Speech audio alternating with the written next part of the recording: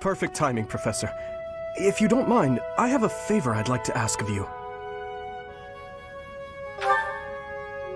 It's in regard to sword training. Not for myself, but, well, to be honest, I've been teaching swordsmanship to the orphans at the monastery for a while now.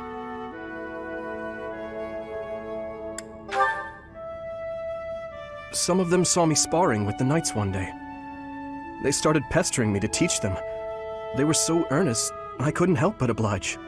There's much I wish to show them, but due to my own studies and training, I'm afraid my time is rather limited. Which brings me to my favor. Your swordsmanship is unmatched.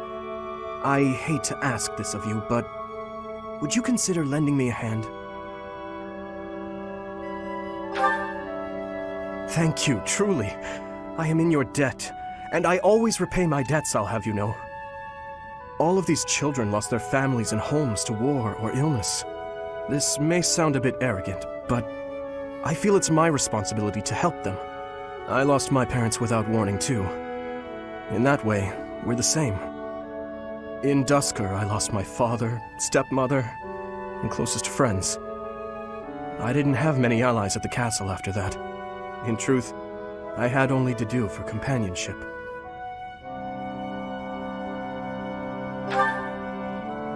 I'm afraid not. My birth mother fell ill and died shortly after I was born. And my uncle, suffice to say, we don't get along. But there were those outside the castle walls I was close to, such as Rodrigue. Pardon my rudeness. I meant Lord Rodrigue. He is my father's old companion, and the father of Felix. On the occasions he would visit the capital, he'd take me out hunting or on long horse rides. While Dedu is like a brother to me, Rodrigue is more like a second father. It might sound ridiculous, but he's the kind of man I hope to become one day. Someone who helps others. Someone who can reach out and save a lost soul. Oh, please accept my apologies for boring you with my life story. In any case, don't forget your promise, Professor. I'm counting on you.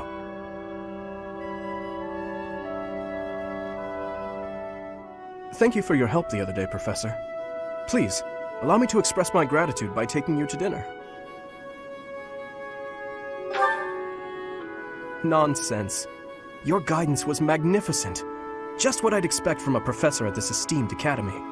I've studied swordsmanship for some time, but your mercenary skills are something else entirely. Speaking of which, there's another question I must ask you. Were you reconciled with the reality of battle from your first foray? With the killing part, I mean?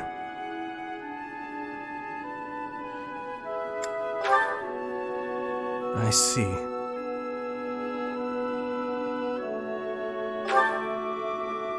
No. I do not carry that burden well. I doubt that will change, no matter how many years come and go. The first time I led on the battlefield, I was sent to quell a rebellion in the west. It was not a difficult fight. The enemy was not well trained and their morale was low. A swing of the lance and your opponent falls. A flash of your blade and a path opens up. That's the sort of battle it was. Easy, right?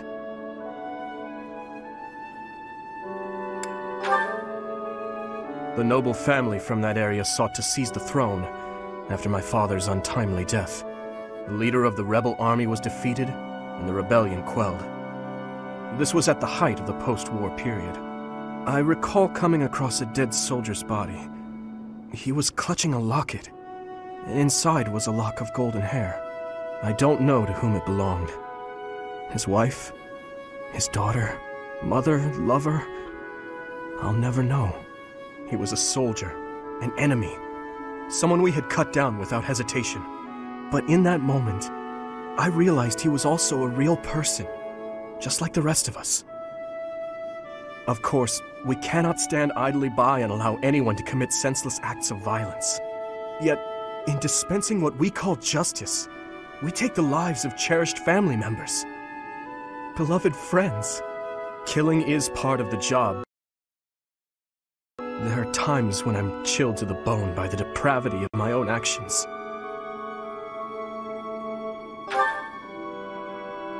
Is it? Perhaps you're right.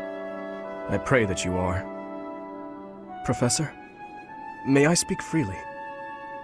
When we first met, I thought of you as someone who felt no strong feelings about killing your enemies. I could never trust someone who kills without batting an eye. My heart won't allow it. But after speaking with you and getting to know you better, I can see you're not like that. Now I know, with all my heart, that I can trust you. Thank you for that.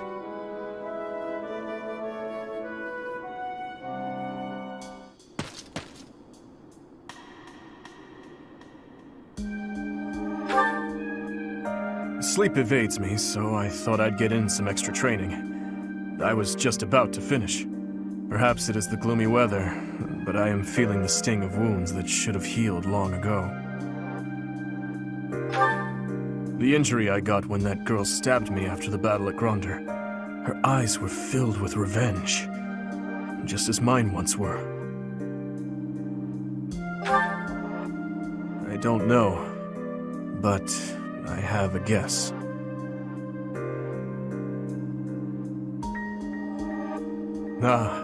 I suppose I haven't told you about that yet. I was attacked inside the monastery the other day. It caused quite the uproar. The ones who attacked me were some of the youths we taught swordsmanship to once upon a time.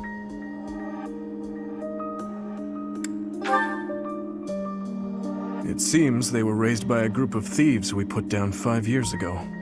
I heard Lady Rhea took custody of them, claiming that the children were innocent. I have taken so many lives, and with each one I face hatred. During the last 5 years especially. My life was not so different from that of a wild beast. And that young girl's brother. At some point I must have... That is why I thought it only natural that someone would retaliate someday. Because I hated. Because I stole and... because I killed. But with those children, it's different. We drew our blades with the best of intentions, only to hurt them in the end. I suppose this is yet another thing we will just have to live with.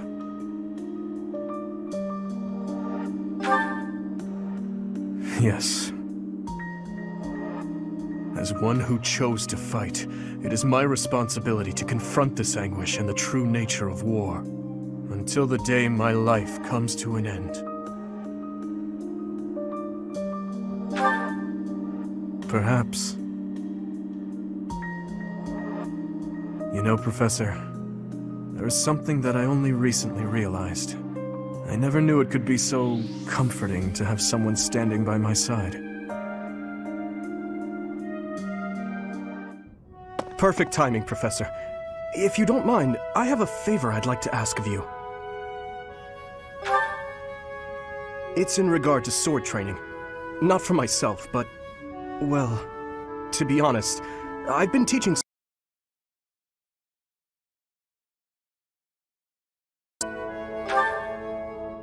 I must agree. Frankly, I'm not great with children. Some of them saw me sparring with the knights one day. They started pestering me to teach them. They were so earnest, I couldn't help but oblige. There's much I wish to show them, but due to my own studies and training, I'm afraid my time is rather limited. Which brings me unmatched. I hate to ask this of you, but would you consider lending me a hand? Thank you, truly. I am in your debt, and I always repay my debts, I'll have you know. All of these children lost their families and homes to war or illness. This may sound a bit arrogant, but I feel it's my responsibility to help them. I lost my parents without warning, too. In that way, we're the same.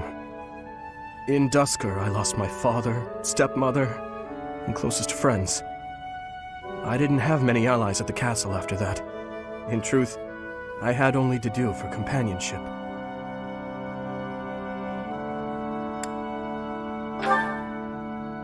I once had people I could confide in. Family, friends, instructors, even the royal soldiers. But they were all taken away from me 4 years ago. Ah, but there were those outside the castle walls I was close to, such as Rodrigue.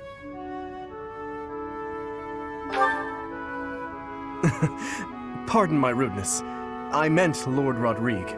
He is my father's old companion, and the father of Felix. On the occasions he would visit the capital, he'd take me out hunting or on long horse rides. While Dedu is like a brother to me, Rodrigue is more like a second father. It might seem, but he's the kind of man I hope to become one day. Someone who helps others. Someone who can reach out and save a lost soul. Oh, please, accept my apologies for boring you with my life story. In any case, don't forget your promise, Professor. I'm counting on you.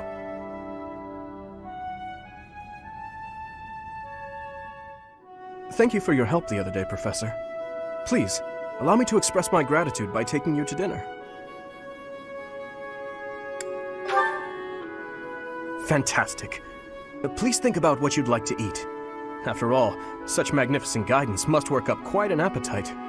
I've studied swordsmanship for some time, but your mercenary skills are something else entirely. Speaking of which, there's another question I must ask you. Were you reconciled with the reality of battle from your first foray? With the killing part, I mean? I see.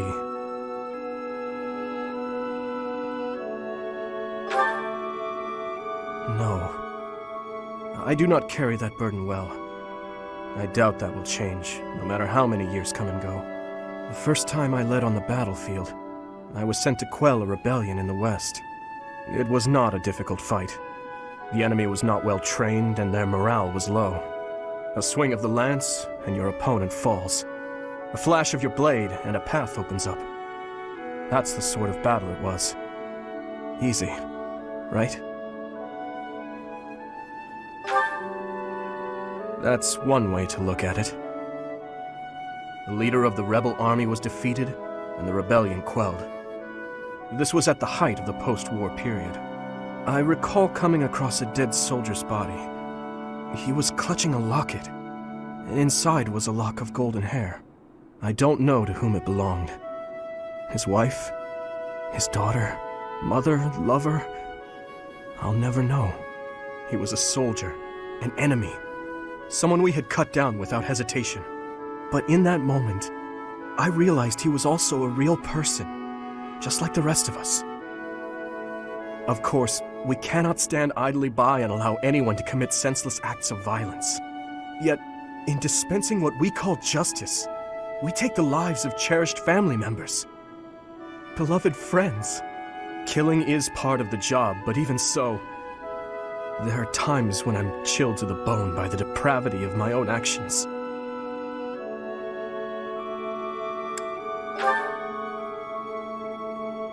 That you feel the same way is more comforting than you could know. Professor, may I speak freely? When we first met, I thought of you as someone who felt no strong feelings about killing your enemies. I could never trust someone who kills without batting an eye. My heart won't allow it. But after speaking with you and getting to know you better, I can see you're not like that. Now I know, with all my heart, that I can trust you. Thank you for that.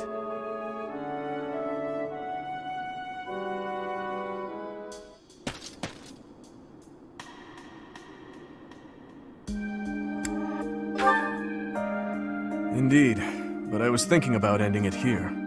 Perhaps it is the gloomy weather, but I am feeling the sting of wounds that should have healed long ago. The injury I got when that girl stabbed me after the battle at Gronder. Her eyes were filled with revenge, just as mine once were. I don't know, but I have a guess.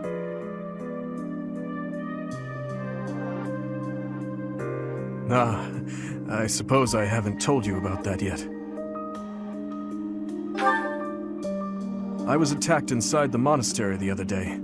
It caused quite the uproar. The ones who attacked me were some of the youths we taught swordsmanship to once upon a time.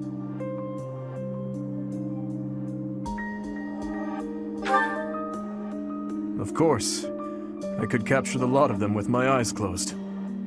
It seems they were raised by a group of thieves we put down 5 years ago.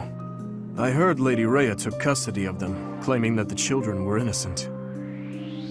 I have taken so many lives, and with each one I face hatred. During the last 5 years especially. My life was not so different from that of a wild beast. And that young girl's brother. At some point I must have... That is why I thought it only natural that someone would retaliate someday. Because I hated. Because I stole and... because I killed. But with those children, it's different. We drew our blades with the best of intentions, only to hurt them in the end. I suppose this is yet another thing we will just have to live with.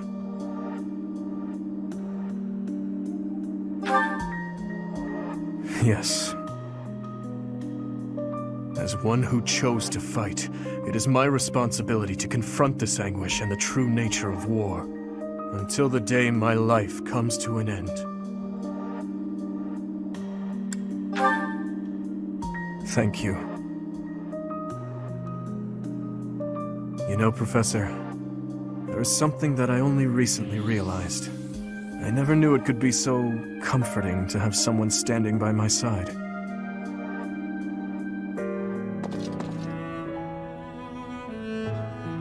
Come now, my friend. You must stop staying up so late. Tomorrow is yet another early morning. Then again, I know that matters little. You cannot sleep, can you? Neither can I, of course. I want you to know I am sorry for making you do so much when your battle wounds aren't even completely healed yet. Do not worry about me. My shoulder has healed nicely. I still have some numbness in my hand, but it should not hinder me too much.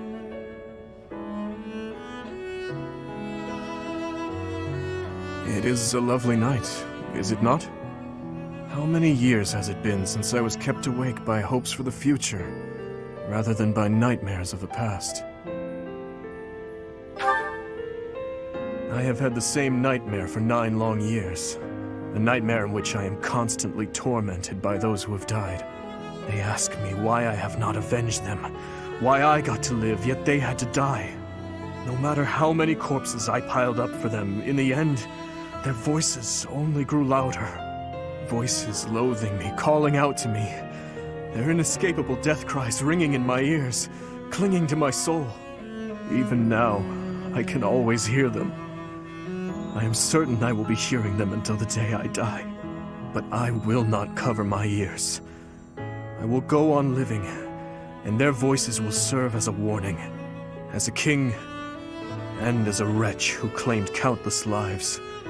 I will build a kingdom where the people can live in peace. I am sure she would laugh and call such talk foolish. But I wish to change this world in my own way. Well, Your Grace, things will be busy from now on. Our first order of business is tomorrow's coronation. Once a professor and student, now an archbishop and a king. How very far we have come.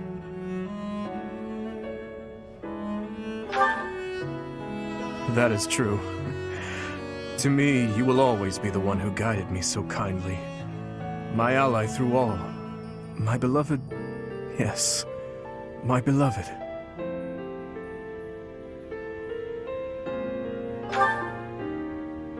Listen, there is something I wish to give you before the coronation. Give me your hand.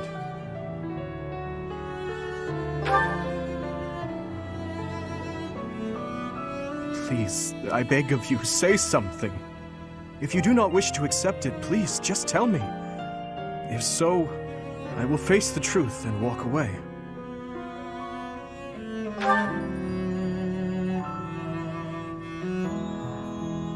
What is this?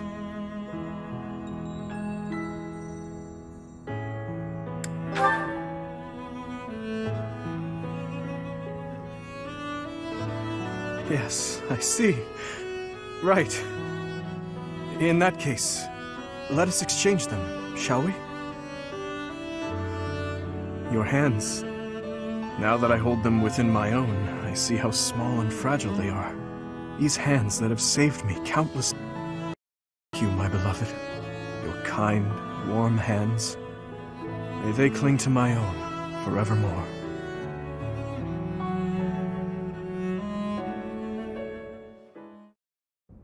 Your Highness, the hour is late. May I ask where it is you're going? I'm off to the library for a bit of research before I train. After that, a bath and bed. Very well. I shall accompany you. No. There's no need for that. I am a grown man, after all. You sustained an injury during yesterday's training. My presence may be of use to you. It was a mere bruise that will heal in no time. No need to fret over me, Dedu. Are you dissatisfied with me, Your Highness? Please do not hesitate to correct me. And there it is again. Yes? What is it? Well, you often choose to address me as Your Highness. When we first met, you used to call me by my name. That was because I was unfamiliar with Fodlan's speech. Thinking back, such rude manners were inexcusable. To be honest, I much preferred it. I feel more comfortable being addressed by my name, rather than with the honorifics that go along with being a prince. But... I did not teach you to read and write so that you know how to address me properly. And I brought you to the academy as my friend, not a vassal. But Your Highness, a vassal is precisely what I am. So much has happened since we met, yet we cannot seem to bridge this gap. So be it. I give you leave to return to your quarters. Take an early night and reflect on what I've said. Please. I couldn't possibly. I said I would accompany you, did I not? True, but I would much prefer that we take steps to ease this mindset of yours. He's always with that man from Duscur. How strange. I'll bet he used some dirty tricks to gain his favor. That's how those scoundrels from Duscur operate. What a pleasant conversation you seem to be having. May I join? Please, continue. Oh, Your Highness, I was just... I said continue. I'm sorry, Your Highness! Such foolishness runs rampant. I fear it is the reality of Fargus for now. It must appear strange to them, to see me always in your company. Does it bother you, Dedu? Of course not. However... Let me guess. You take exception to the gossip that you use dirty tricks to obtain your position. Is that it? That does perturb me, but not for my own sake. I am concerned about Your Highness's reputation. We're not talking about my feelings, but yours. As far as I'm concerned, those fools can talk nonsense until their tongues fall out. I am afraid I cannot agree. But if you were not concerned for your honor in this instance, then why did you intervene? Because it is my duty to do so. The day my father was killed, I saw the swine who did it. They were not of Duscur. I saw that, knew it beyond a doubt, and yet I was unable to prevent the massacre that followed. Nor could I clear away the dishonor of regicide that has unjustly clung to you and your people. I will not rest until I make up for that. I owe you, just as I owe the spirits of those I let die. I do consider Fargus to be abhorrent, but you are an exception. You offered me your hand, and pulled me out from an abyss of suffering and death. You risked your life to save a foreigner you had never met. The moment you extended your hand, I decided that only for your sake would I live the remainder of my life, and I cast it aside in an instant if my death were to your benefit. For that reason, I cannot consider myself your friend. There are still many in the kingdom who despise the people of Duscur. It would be selfish of me to stand by your side as an equal. Dedu. Your Highness? Do you really believe I care one bit about the chatter of the ignorant? Of course not. Please forgive my impudence. I understand the intention of your words. Still, they grieve me. If you wish it so, you may continue to think of yourself as my vassal. I clearly cannot stop you. We need not be anything more or anything less. If that is what you wish to do, so be it. Your Highness. Your Highness, you still have scars on your back. It does you no good to languish in pain. I will procure some medicine. No, it is fine. Though they are still deep, these are from 9 years ago. They do not hurt any longer. Besides, it would be a shame if the scars I got from protecting you were to fade. I bear these scars proudly. It makes me think that it was worthwhile that someone like me survived. To hear you say such things. Dedu, you say that I saved you. But do you know that you also saved me that day? If I had been unable to save anyone, I would have been the sole survivor. I would have had no reason to keep living. But I saved someone. Saved you. That and that alone has always been my crutch. When I stood before those soldiers and their swords that day, I was prepared to die. But then, you suddenly appeared, and you shielded me. I knew then that a savior's hand could reach into even the deepest darkness. I still have not been able to repay that debt. Have you not heard a word I've said? You have saved me in countless ways. 5 years ago, I did nothing but await my execution within my jail cell. Was it not you that saved me? That was nothing more than my duty as your vassal. Listen, Dedu, perhaps you consider me to be someone special, but I think the same of you. You are irreplaceable, cherished. So stop saying that we cannot be friends. Stop saying such awful things. Please, do not look at me that way. You promised me you would build a kingdom that is proud to boast of Duscur blood. In this kingdom, where there is no distinction between the people of Duscur and the people of Fodlan, will I finally, without reservation, be able to call you my friend? Will I, Dimitri? Dedu. Yes, you will call me your friend again and again, no matter how many hardships I must endure. I will do all I can to bring about that world as well. To be your friend is what I have always wanted. Is that so? I am glad to hear it. But until that time, we must allow no harm to befall you. So please call upon me when you walk alone at night. And even when you go out in the day, please tell me where you are going and whom you are meeting. In the end, I suppose there is no fixing your overprotectiveness, is there? I suppose I can live with that.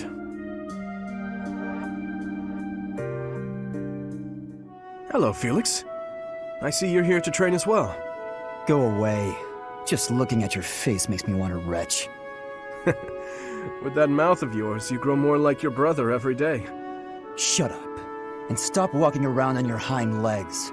You're not fooling me. I cannot fathom why you seem to hate me so. Because I know what you really are. A beast craving blood. A beast craving blood, am I? I assume you're speaking of the events 2 years ago. Last time we met outside the academy? I am.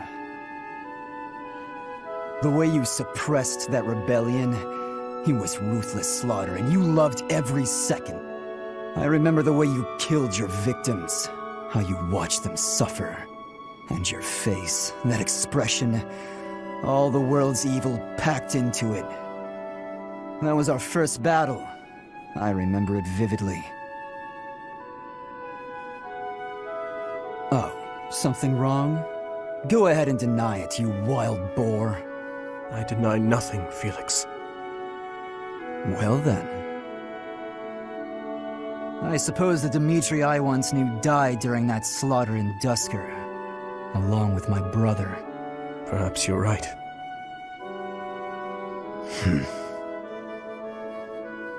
Hurry up and get out of my sight. I don't make a habit of talking to beasts. You don't look busy. Join me for some training, boar prince. And here I thought you had no desire to speak with me.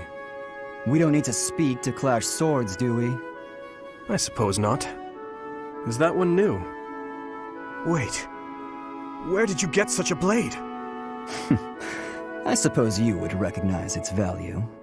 I came upon a merchant selling weapons and found this among the rest of the steel. That pattern around the edge. There's no doubt. It was forged by Zoltan, the master swordsmith. I'm not giving it to you. Huh? Oh, I'm just happy to have laid eyes on it. I don't suppose you'd allow me the chance to hold it. Do you take me for a fool? I'm not letting a brute like you swing it around. As though I would be careless with something so valuable. I recall when you were 9 years old, you swung a sword so hard you snapped it clean in two. Come now, that was so long ago. I'm hardly the fool I was then. So you say.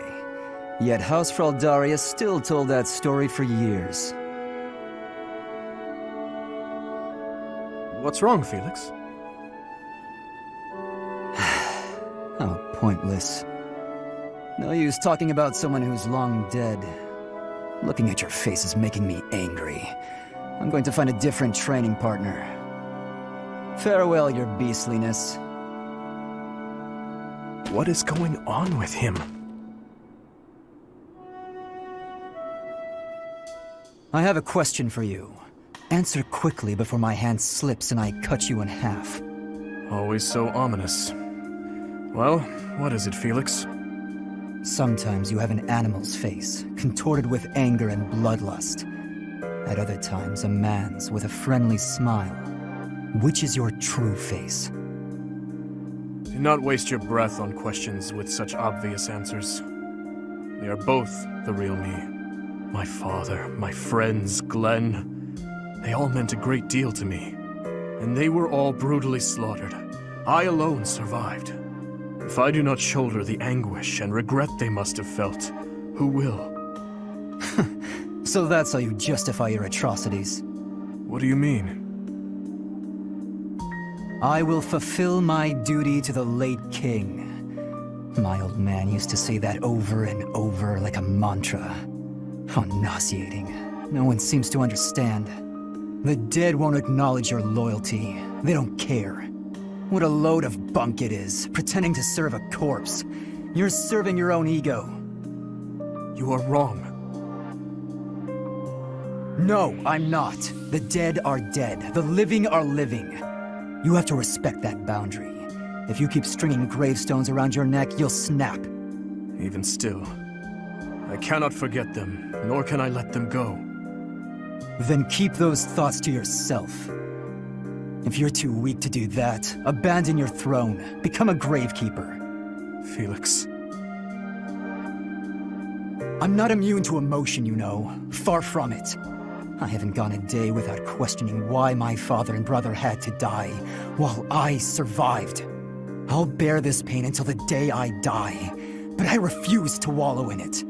I have more important things to do than blubber for my whole life.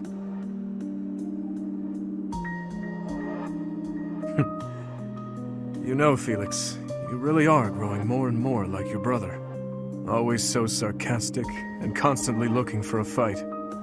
But deep inside, more than anyone, you... What are you getting at? Oh, it's nothing. But allow me to thank you. Your perspective has opened my eyes. Not my intention. I couldn't stand the pathetic look on your face, that's all.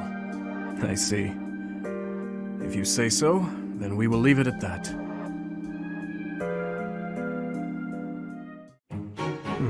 This tent is torn. Can you please fix this one first, Ash? Absolutely. Sorry. I should probably take care of it myself, but we'd be here until sundown if I... No problem at all. I've had lots of practice with things like this. Happy to help however I can. Oh. Well, thanks. Actually, I'll fetch you something to make the job less of a burden. You like sweet things, right? Well, yes. Sorry, no. I can't ask you to do that. Ash, I've told you, there's no need to act like that. I can't have someone from the royal family running errands for me. It doesn't feel right. Lenato would be furious with me, I'm sure. If Lord Lonato says something to you, I'll write him a letter of protest. I really don't mind, so you needn't worry about that. And while I'm being candid, I'd prefer it if you didn't speak so formally to me. I know, but to commoners like me, you're royalty. Regular folks normally only lay eyes on someone like you once or twice in their whole lives. I understand, I really do. When I ascend the throne, perhaps I should do a tour of each city. What? No, that's not what I meant. I'm at a loss. I wish to make things better, but I seem to only upset you more and more. That is certainly not my intention. Perhaps I should leave you be and take care of our shopping. Please, I promise I'll go myself just as soon as I've finished with the tent. Ash, enough! Okay. I've a question. Answer me this. I don't normally eat sweets. So what would you recommend? Oh, well, if price isn't a concern for you, then you should go for the sugar candies. The ones they make in town are really delightful.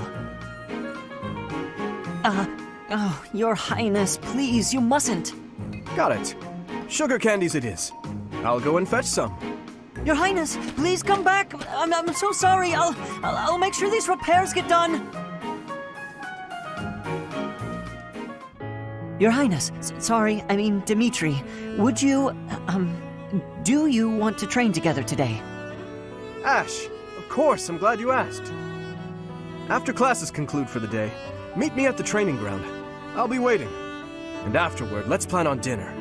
We'll certainly have worked up an appetite. Oh, yes, I suppose. I mean, sure. It would be my pleasure to dine with you. I mean, Ash. I'm sorry, Your Highness. I'm just no good at this. I'll do my best to improve. Are you still worrying over what I said to you before? I'm trying to do as you asked, but it's just completely against my nature. Trust me, I understand the urge to show respect where it is due. However, that is not the case here. Yes, I was brought up in a different family and raised in a different way, but otherwise, you and I are the same. That all makes sense, Your Highness. But I just can't bring myself to speak to you in such a casual way. Sure, when you get right down to it, royalty like you and common folk like me, we're all just people. But the common folk still rely on the nobility to keep the peace and to keep them safe. Commoners pay the price for that in taxes and respect. That's what Lonato says. I suppose I can understand that point of view. But the flaw in your logic is that I am not king just yet. But that's not all there is to it. I also respect you as a person. You carry the weight of the whole kingdom on your shoulders. You're a faultless warrior, and you're always so kind to your allies, even me. On all accounts, I can say the same of you. But you also have a strong heart. I can't say that about myself. No matter the circumstance, you are never drawn toward darkness. That mindset of yours has done me well on countless occasions. Well, I do my best. So I guess mutual respect between us is what's really the most appropriate. Precisely. Which means there's never any need to be nervous or uncomfortable around one another. It seems we may have circled back to where we started with this conversation, but let's at least agree that we both should learn to bend a bit. How's that sound? All right. Let's start from the beginning, then.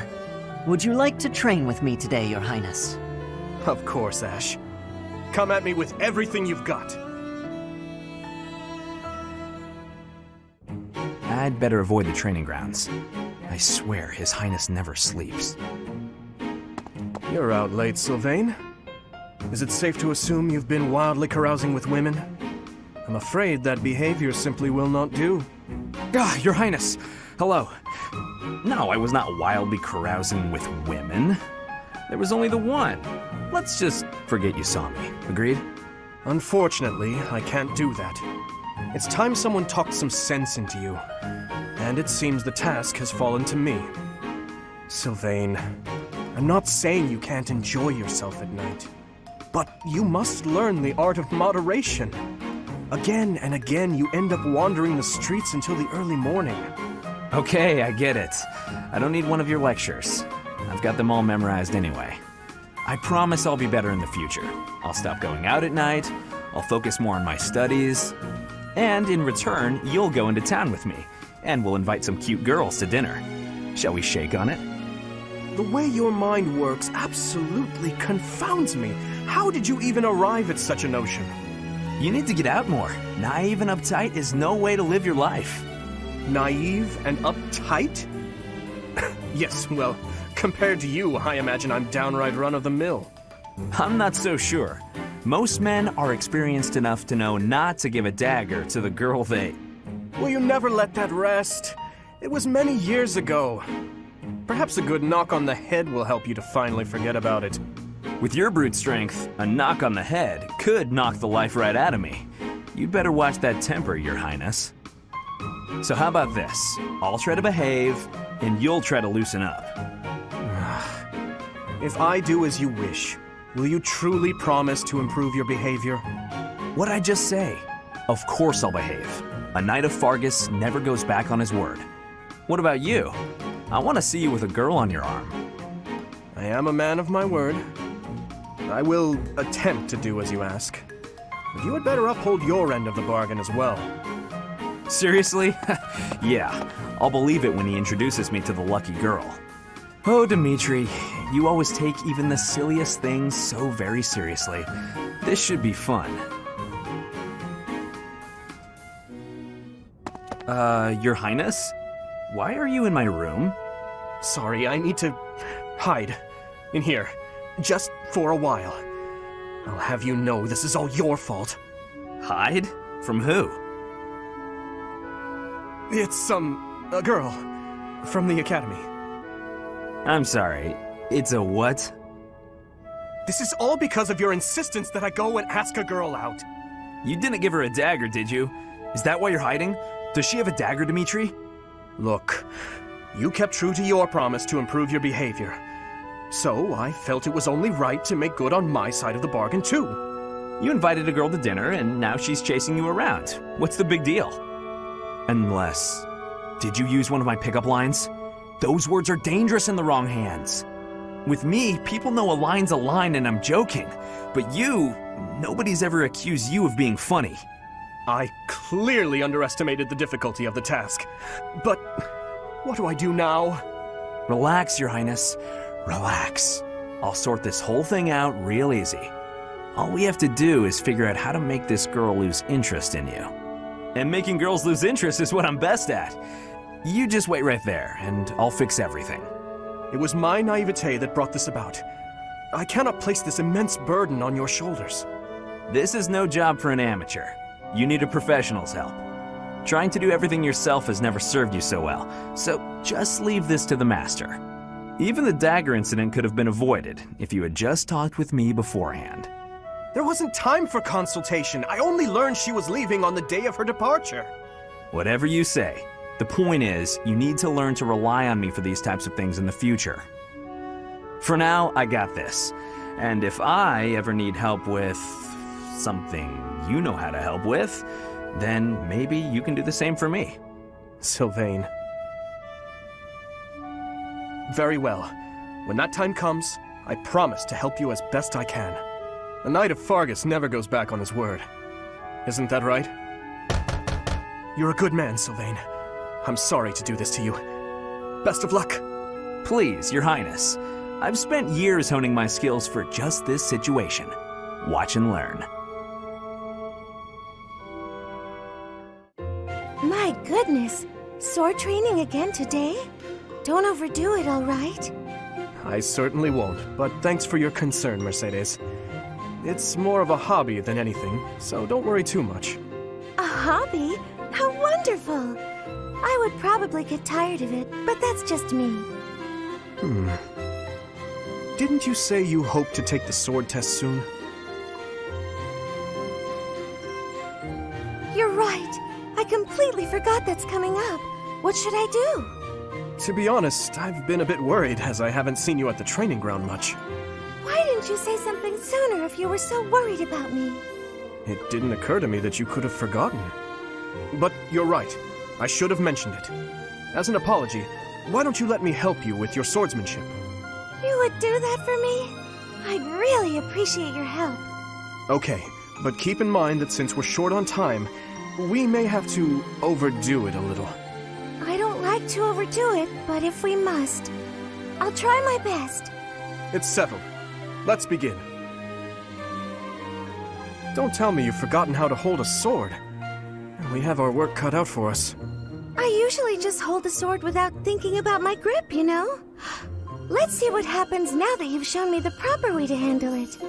I was nervous at first, but just look at me now. Yeah!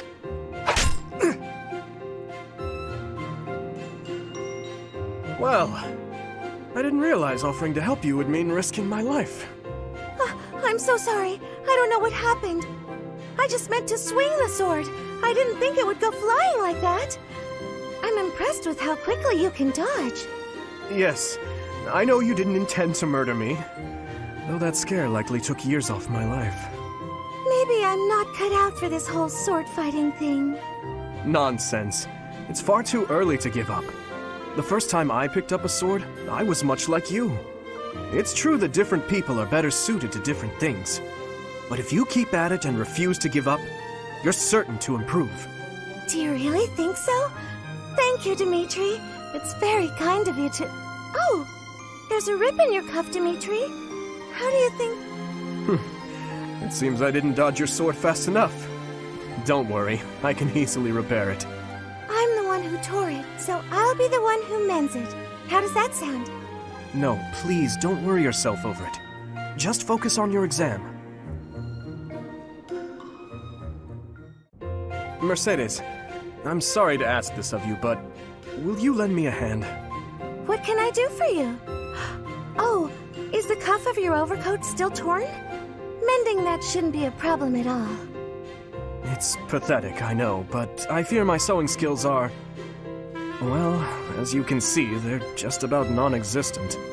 Goodness, you must have been concerned when I tore your cuff. Ah, well... That is to say... Would you please teach me to sew? I hear you're rather amazing at it. Of course I'll teach you. Don't look so heartbroken. You will? Thank you. Oh, I owe you for this. I'll go get my sewing kit. You wait here. I'm so sorry, Dimitri. I've never seen, well, it's just a bit... No need to dance around the issue. You're fed up with my clumsy efforts, aren't you? I thought you might end up bending some needles if you tried mending this on your own, but... How did you manage to break a pair of scissors? I'm so sorry, really. I try to be careful, but with delicate work like this, I just can't seem to manage. There's no need to apologize, but you must have been uncomfortable making your way here with this tear. My inability to control my own strength is humiliating. Of course I'm useless at needlework. No giving up on yourself. You just have to practice, that's all. No matter how difficult something is, if you keep at it and don't give up, then you're sure to improve. Isn't that what you told me? Right you are. To give in to despair isn't like me. Thank you for the reminder. Okay, I'm ready to give it another go. Great! I'm glad to hear it. First things first, let's make sure the needle is actually threaded this time. No! I bent another one. You've been spending a lot of time at the training ground, Mercedes. As far as swordsmanship goes, you're like a whole new person. Thank you. I have such a great time when you teach me that improving comes naturally. It's all because of your own hard work. Compared to you, You shouldn't be so disappointed in yourself.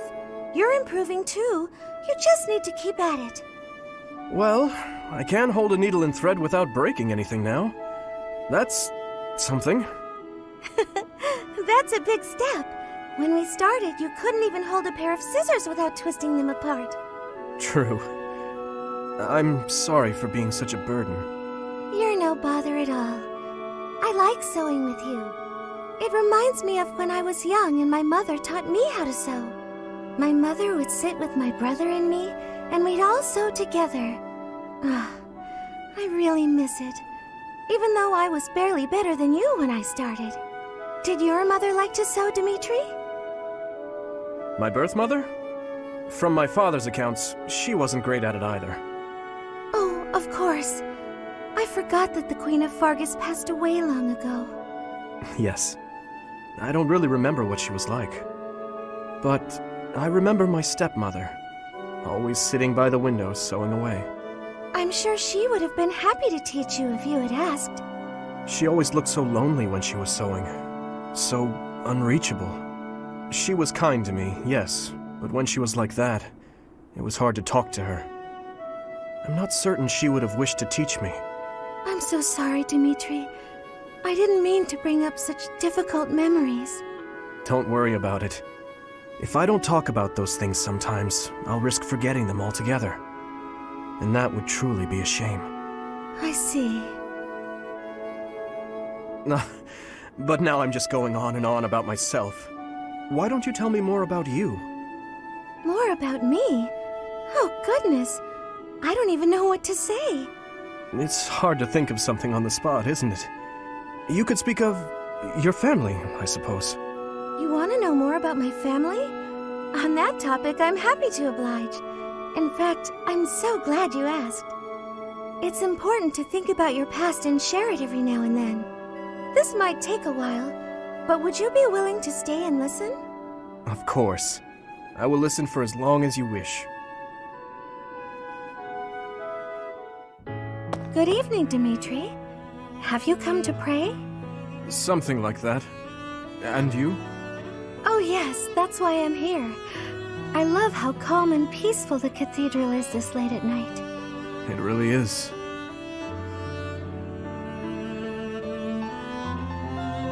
Coming here on a quiet night always makes me think of those who aren't with us anymore. We've lost so many in this war, too many to count. I hope they all get to live in eternal happiness at the goddess's side. These prayers are all I have to offer. You are a kind soul, Mercedes. I think you're kind too, Dimitri. Sometimes to a fault. Kind? Me? No, not at all. I am just a killer. A disgusting monster. But why do you kill? For the sake of your loved ones? Those who have passed? Real monsters kill for selfish reasons. They're incapable of expressing sorrow when they kill. So please, don't call yourself a monster. Mercedes, I am scared. So scared that I will forget their faces. The people who have died. Who I have killed.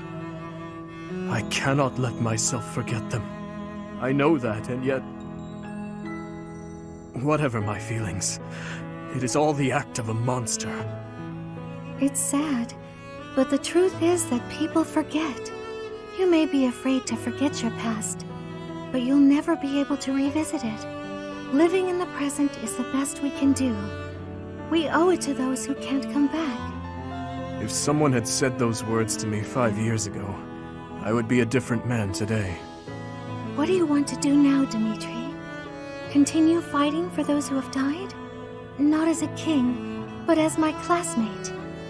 What do you want to do? My own dreams. I have never given it any thought. What about you? What do you want, Mercedes? I want to keep sewing and training with you, even after you've become king. I want to be your friend. But I have no right to stand beside you. Please, I can't hear any more of this self-deprecation. I just want to be by your side. Is that so much to ask? Mercedes. I want the same thing. If you allow it, I wish to stay by your side. I'm glad I'm not the only one who feels that way. Let's spend a little more time here together, just the two of us. Good morning, Your Highness. Getting in some early training, huh? Oh, it's not too terribly early. And what about you? Oh, I'm just going for my morning walk. Hey, maybe you'd like to join me. It's a great way to start the day. Morning walk? Funny. Gustav always kept the same habit. You really do remind me of your father, Annette. I hear that a lot. Father was always busy with work, so he wasn't around much. But when he was home, he'd often take me with him for his walks. Annette, something's been weighing on me. Something I've done terribly wrong. Your father, he worked tirelessly. I don't know if I ever saw him take a rest. I feel as though, in a way, we stole him from you. I'll admit it was a bit lonely growing up. But I understand. Father loved his work. No one ever doubted that. Actually, I've been thinking recently that I'd like to talk to you more, Your Highness. Oh? Any reason in particular? Father was a man of few words, both with myself and my mother. But sometimes he would tell me about you. So, you don't really feel like a stranger to me. In a way, it's like I've known you for a long time. Almost as though you're my big brother. Your big brother? Oh, I'm so sorry. I don't know why I let that slip out. That was rude of me. No, nonsense. I promise you, I don't mind at all.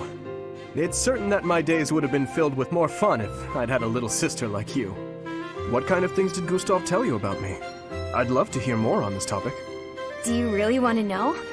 Well, for one, he used to tell this story about when you were a child and... You know what? Never mind. I have a bad feeling about where this is going. How about you forget we had this talk altogether? And don't mention it to anyone. Your Highness, I have a little favor to ask of you. Of course. How may I be of assistance? Well, I was hoping you could tell me about my father. I imagine he was a very different man at home than he was at work. Ah, so you wish to hear about the Gustav that I knew. As you know, he was a knight who served the royal family since my grandfather's reign. To me, he was a teacher of martial arts and tactics. He was someone I depended on since I was a small child. But he was also a very stern and strict instructor. That doesn't surprise me. He was much the same at home. He'd chide us if we made mistakes, whether it was with cooking or even how we spoke. Is that so? Funny. I suppose in front of his family he felt the need to demonstrate proper etiquette. Wait, are you saying that's not how he was around you? Even all these years later, there's something I recall with perfect clarity. It happened in the autumn of my 11th year. Before the break of dawn, he woke me suddenly. Said he'd heard a disturbance and had me grab my bow. Then he set me and a fellow pupil loose on a dark mountain. Our only directive was to go catch a deer. As you well know, autumn in the capital is very cold. Now, imagine being up on the mountain at night with no idea what might jump out from the shadows. That, in a nutshell, is the Gustav I knew. I can hardly imagine that.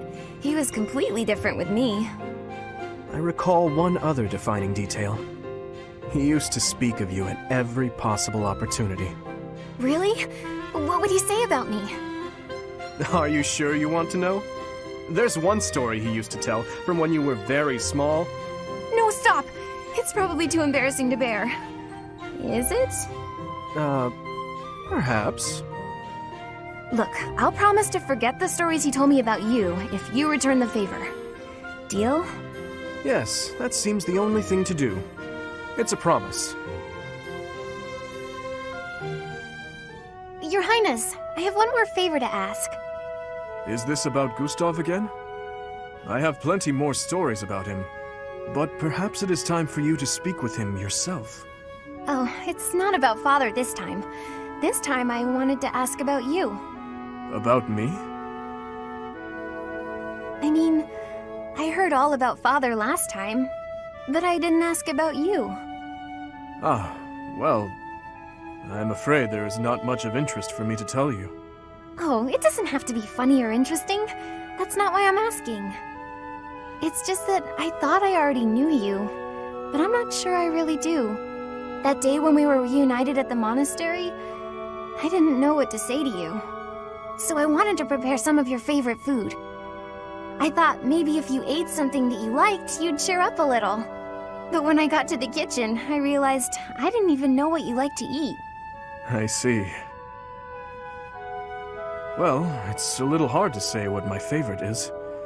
I just don't really have any strong feelings about food. That said, you're pretty keen on sweet things, right, Annette? Yes, that's right. I'm at my happiest when I'm digging into a sweet treat. Oh, did you know there's a famous sweet shop in the capital? Yes. It often had long lines outside, didn't it? The castle guards often spoke of it. The sweets were so good. They cost a fortune, but I loved them. When Father was still around, we all lived as a family in the capital. Since then, I've had them only a few times. How I'd love to taste them again. Say, Annette, when this war is over, where will you go? I heard that you were close to Baron Dominic back in the academy days. That's right. But 5 years ago, my uncle betrayed the kingdom and went over to the Empire's side. I reconnected with Father, so I'd like to live with my family again, in the capital. Also, if I'm in the capital, I'll be able to see you from time to time, right? Ah, that settles it then. We'll have to get your father working twice as hard. Father's at a ripe old age now. I'd appreciate it if you didn't work him too hard. Oh, of course. I will keep that in mind. Your Highness, thank you for everything. This is sudden. Why so formal? You are not about to tell me you intend to leave the army, are you? Oh no, it's not that. I just had the chance to return to the capital on military business. It had really been a long time. Life's pretty hard there right now, but its old vitality seems to be returning bit by bit. If it wasn't for you, I'm sure things wouldn't be looking so promising. So... Come now, no need to exaggerate. Do not forget that I abandoned them and fled once as well. You had no choice. If you had remained in the capital, you would have been killed. If you keep thinking so dark and gloomy, you're gonna end up looking just like Father. Annette, you probably do not realize, but over those 5 years, I took many lives. I slaughtered generals and officials alike with brutality you would scarcely think a human was capable of. And as I have intensified my fight with the Empire, how many people have fallen in the capital? My hands are already dripping with blood. I cannot be forgiven. You really are a lot more like Father than I am. Before Father left us, he used to say similar things. I don't want you to end up like him. So I've been thinking, when this war is over, I was wondering whether I could help you with your work. Of course, I don't know how much I'd be able to support a king. What are you saying? If I leave you to your own devices, you'll forget how to laugh. We can't have that. You won't be able to do what you have to do with such a miserable look on your face. So, if you'll have me, I'd like to stay by your side. If you're sad or suffering, I'll just starve you until you muster a smile. Starve me? Hey, you weren't supposed to laugh at that part. I thought a lot about this. Sorry, I could not help myself. Certainly with you around, I will not have any cause to frown. By all means, join me, Annette. And never lose that sweet smile of yours. Yes, I promise.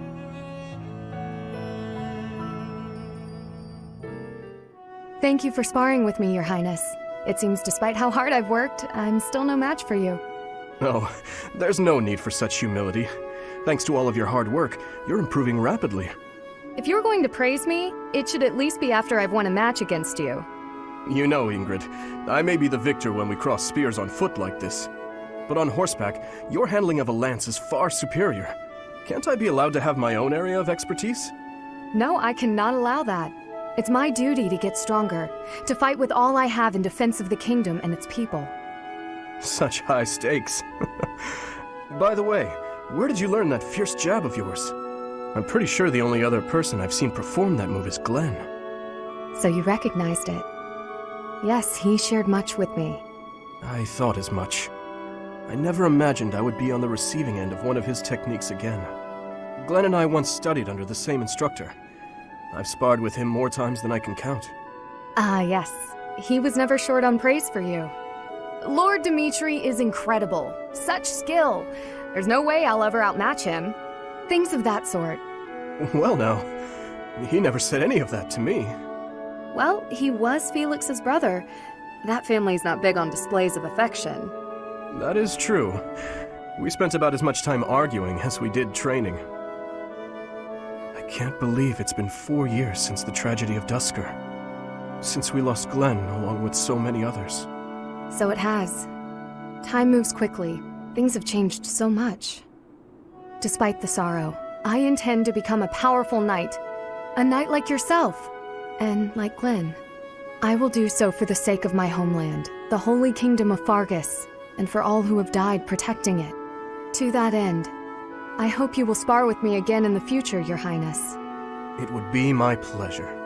After all, I value our training sessions as much as you do. Ingrid, I've been doing some thinking, and it occurs to me that I owe you an apology. What? Why do you seem so serious? In a just world, you would be happily married to Glenn. He truly loved you, and it's clear that you cared deeply for him as well.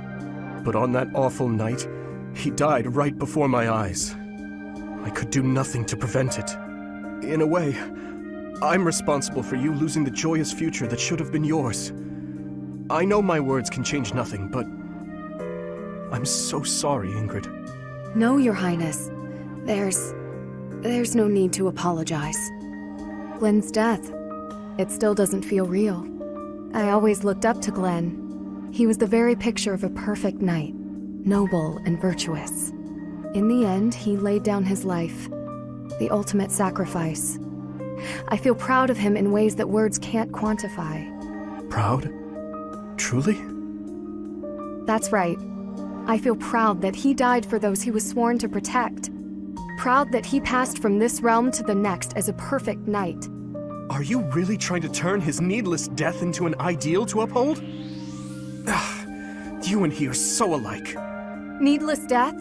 How can you say that? Glenn gave his life for you, for everyone, and this is how you speak of his sacrifice? You weren't there. You didn't witness his last moments. If you had, you wouldn't feel that way. I don't care to hear your interpretation of his final moments. He was and will always be an ideal knight. You would do well to rethink that ideal, my friend. Pardon me? He served in your guard.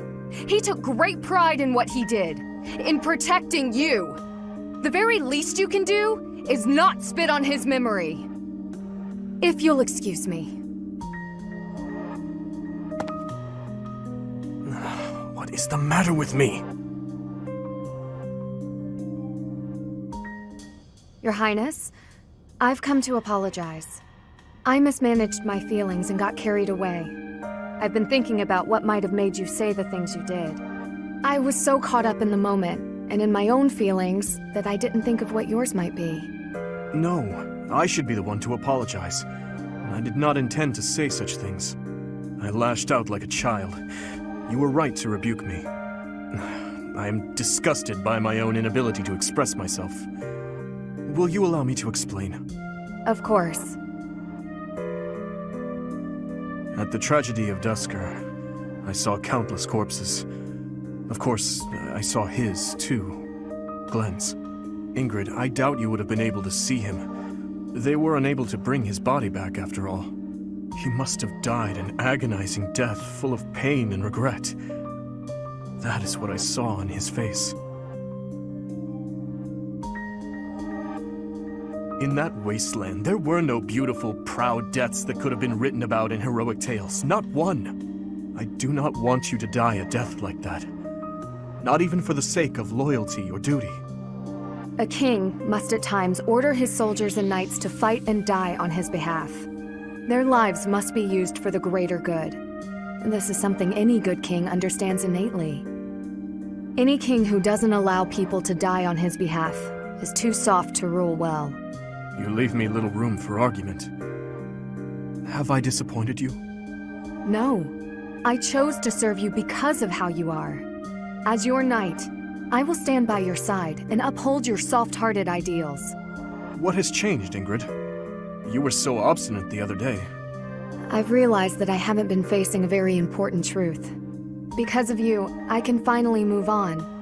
Thank you.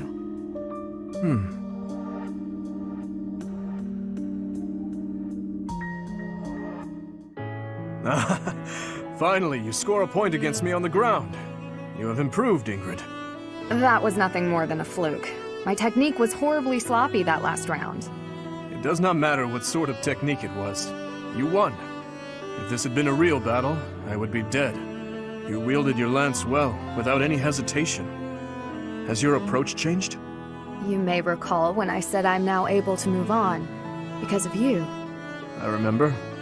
What did you mean by it? That I finally understand a truth about Glenn. It sounds as though he died with a heavy heart. A heart that carried regret. I had suspected as much. But instead of acknowledging it, I twisted my memory of him to fit an ideal I've been upholding. I see. Your Highness, I will not sacrifice my life for anyone. But perhaps instead, I can live my life for someone. I will pledge my life to you. And how exactly am I meant to interpret that? However you please, Your Highness. Oh? Well then. Ingrid, when this is all over, I want you to support and defend me. As my knight. I have been thinking of telling you this for a long time. We get along well, you and I. As your knight? Yes, yes, of course. Of course I will. I intended to do so for the sake of the kingdom. Together, Your Highness. You and I. Our first order of business. Putting this tragic war to an end. Yes. And while we're at it, do not die on me, Ingrid. Promise me that. Yes, Your Highness. I swear it on my lance. Hey, Dimitri! I heard about what you did. What are you talking about, Raphael? Some folks are saying you lifted a whole wagon on your own, and you made it look easy. Ah, I suppose I do recall something like that. I happened across a toppled wagon, you see. Those people needed my aid, so I aided them. But what of it? You gotta teach me your training secrets. I want to build muscles like that. You want my training secrets? So you can build more muscle? I'm sorry, but I honestly don't think I can offer anything that would help you. The royal family has always been blessed with immense strength. I imagine it's largely due to our blood, and perhaps our crests. No, come on. You don't have to keep your secrets from me. As I said, I really wish I could help, but... Look, logistics aside, why are you so interested in my strength to begin with? I want to be really strong like you. I don't just wanna, I gotta. I've had to provide for my little sis ever since our parents died. If I want to do that, I gotta get strong so I can become a knight. I see. In that case, I suppose I could try to help you. Though I meant it when I said I'm not sure I have much to offer. Really? Oh, yeah! I'm no expert on the topic of building muscle. However, for greater strength, you could try devoting more time to spear and sword training. You probably already know that, huh? Of course you do. Let's see. As a child, I was forced to train by running through the mountains all night in heavy armor. You had to run all night in heavy armor? That sounds tough. What else did you do? Aside from that, I trained by lifting large boulders or carrying multiple barrels filled with rocks. Got it. I'm gonna give that a try right now. Wait a moment. You don't want to push yourself too hard too quickly. You'll damage yourself if you're not careful. You shouldn't worry so much. I know my limits. My muscles are gonna be so big after this. Perhaps I should not have told him all that.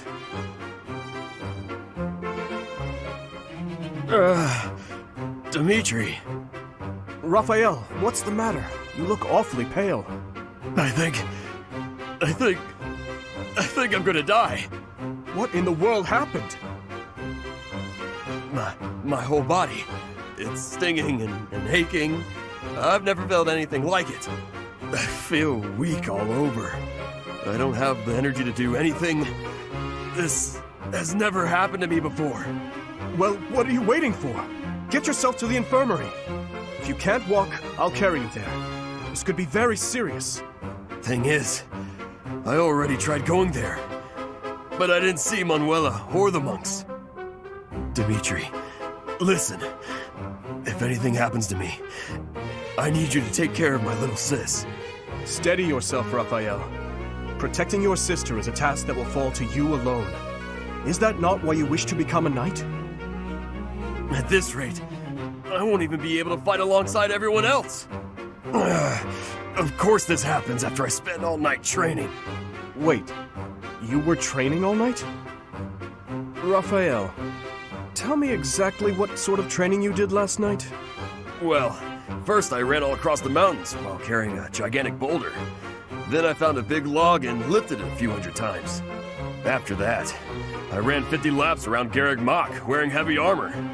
Then I tied a rope to a barrel full of rocks and swung it around for a while. Right. I believe I get the picture.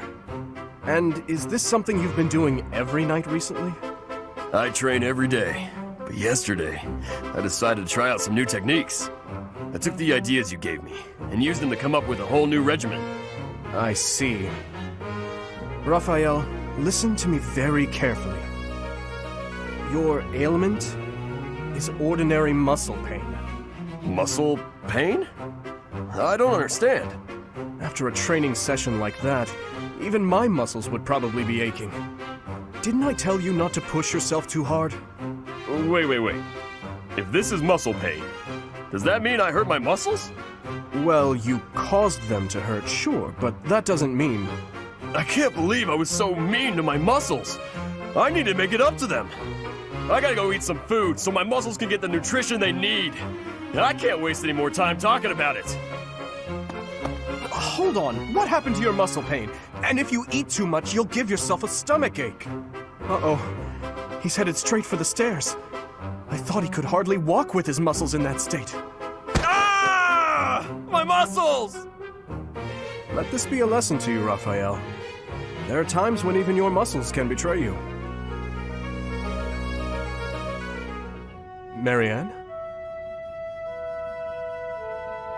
Oh, Dimitri. Oh, I'm sorry for disturbing your prayer. There's no need to apologize. I just finished. I see. What were you praying for? I was simply asking the goddess for forgiveness. Forgiveness? For what? I put our soldiers in danger during the recent battle. What matters is that they came back safely in the end. You shouldn't blame yourself for that. It's true, but you were injured when you came to our aid. That? It was just a scratch. A small price to pay for your safety. But... I would never regret helping an ally, even if it meant losing my own life. No, that's wrong. How so?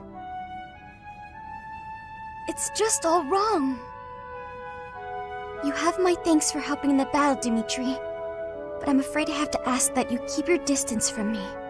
Is that so? Yes.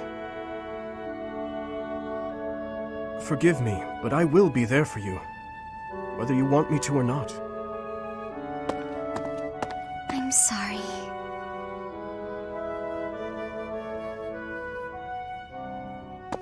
Marianne? Oh, yes? May I sit here? There isn't another open spot. You may. I'm sorry. I should have eaten in my quarters. I know you asked me to stay away from you. No, it's fine. About the other day, when you said you didn't regret risking your own life. I apologize for whatever foolish thing I said to upset you, truly. But may I ask what happened? It's just... there is only misfortune for anyone who comes near me. Misfortune? I'm afraid so. Especially those with complete disregard for their own safety. Ah, so I didn't offend you. You're trying to tell me I should be more concerned for my own safety. Well, I suppose I could improve in that regard. As for you causing misfortune, I think that's far from the truth. In fact, I find you to be a lucky charm of sorts. Me? Lucky? I'm sorry, but I don't agree with that at all. My entire life up until this point has been nothing but a string of unfortunate events. But misfortune finds us all. Perhaps those around you have suffered or even perished. But look at you. You're still here, alive and well. That's... It doesn't feel good, does it? To be the one left behind? You feel guilt for not dying along with the others. How did you know? You and I are the same. Maybe you should fear being cursed with misfortune for coming near me.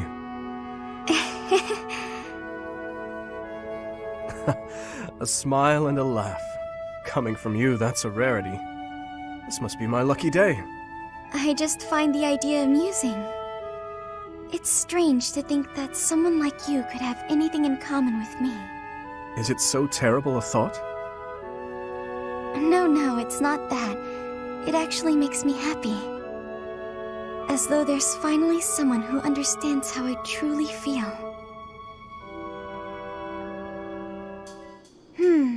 Spared again. So it would seem. I told you that you were extraordinarily lucky. Sometimes I think that must be true. But why me? Is this the goddess's way of telling me to make something of myself? There are so many others who are much more deserving of life. I often think the same of myself, especially after battles where many lives were lost. But I must go on living. I cannot give in to death so readily. It is my duty to atone for my sins and to pay for the lives I've taken. I suppose that must be why the goddess allows me to live on. Is there a reason she allows me to live? Only you can know that. But I believe there is a reason. Marianne, life is difficult. It is a burden. It feels terrible to continue standing when so many others had to fall. If that is so, then carry on as you are. There is no need for you to force yourself to smile as your soul bleeds. But please, whatever you do, do not give up on yourself or your precious life. What do you mean? If you were to die, I would be devastated. You never have been easy to read. Is that so? Everyone says that I need to cheer up. But you may be the first person to tell me not to. Your life must also be difficult for you to understand my position. So it is. I often feel I am not strong enough to live it. I think our difficulties have brought us closer together. Do you? Absolutely. Please, Dimitri, promise you'll live through this war and long after. I don't know what I'd do with myself if we lost you. As long as you are carrying on, I have yet another reason to carry on myself. I promise to the goddess of Fodlan that I will never give you cause to despair. Oh, are you on cooking duty today, Flame? That's unusual. Indeed I am. I have been working away on this meal for hours now. The only thing is, each time it is my turn to tend to the meals, those in the dining hall seem to miraculously become very busy and evacuate the premises. I make the food, but nobody is ever here to eat it. I do not understand what the issue is. It is such a waste. Even my brother seems to evaporate every time I am in the kitchen. It is quite peculiar. Well, you're in luck. I've just finished training and am positively ravenous. If you don't mind, I'd love to sample your cooking. Really? I mean... yes, please, have some. It is not perfect, but I am certain it will taste quite nice all the same. I'm sure it will be great. Thank you, Flayn. There were a few suspiciously crunchy bits here and there, but other than that, it was fine. You liked it? Wow, nobody has ever liked anything I've cooked! If I cannot get anyone else to eat this meal, though, it is going to spoil and go to waste. It is no secret to me that I am not very good at cooking. Say, Flayn, may I have a second helping? You actually want... more? Of course. I wouldn't want it to go to waste after all the effort you put in. This kind of mishap can happen to anyone, you know? Don't let it get you down. Besides, I can tell you put a lot of love and dedication into preparing this food for everyone. That alone makes it taste good. There is no need for false flattery. The few times I have asked my brother whether or not he enjoyed my cooking, he could not even give me a straight answer. My own brother! I speak nothing short of the truth, always. It was delicious, and I look forward to eating it again sometime. I'll agree there is no need to make enough for everyone, though. If you like, you could just cook enough for me. Perhaps. I hope you enjoy the rest of the meal. Why are you out and about so late, Dimitri? Hello, Flayn. I could ask you the same thing. Me? I was feeling restless and came here to think. I see. I'm here for the same reason. How funny. But, are you feeling well? You look fairly pale. It's nothing. I just have a bit of a headache. Oh my. Headaches are quite troublesome, are they not? I am sure it will subside soon. Actually, I am quite talented when it comes to healing magic. If you will allow me, I will have you feeling better in no time. That's kind of you, but I'm fine. But why not? Have I offended you somehow? This headache is something I've dealt with for a while now. Ever since my family and friends were murdered before my eyes. I must never forget that day. I must never allow their deaths to be forgotten. I feel this headache is a reminder of sorts. Of those I failed to protect.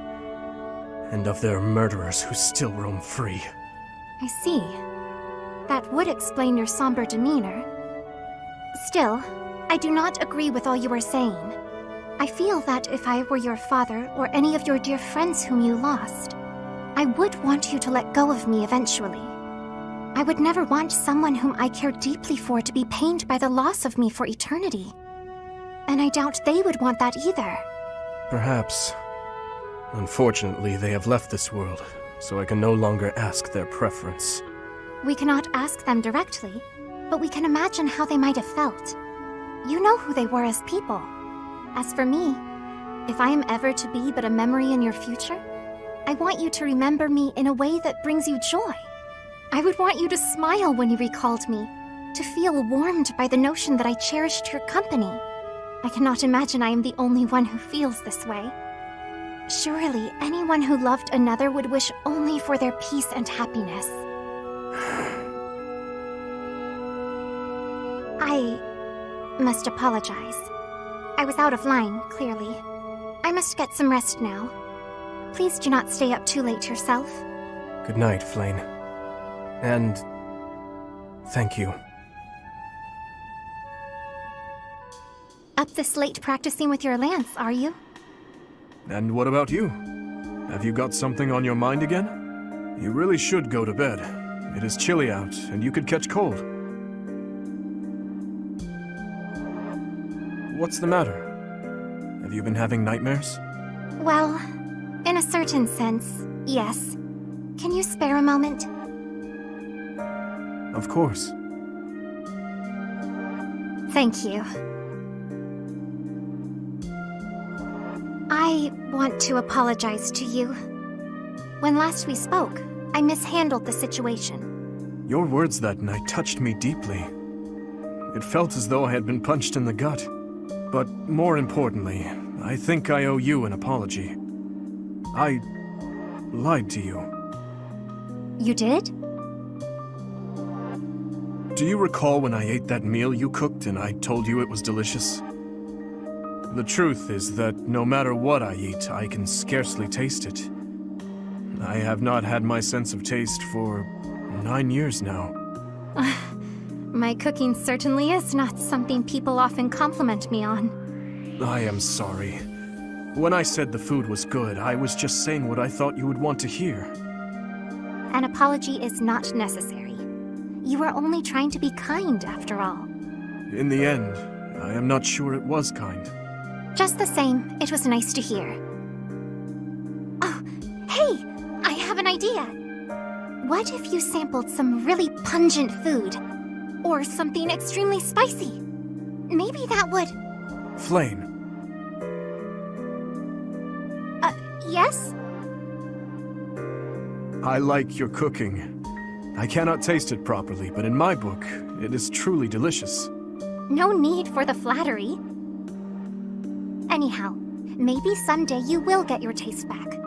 I hope then you will be able to compliment me sincerely about my cooking.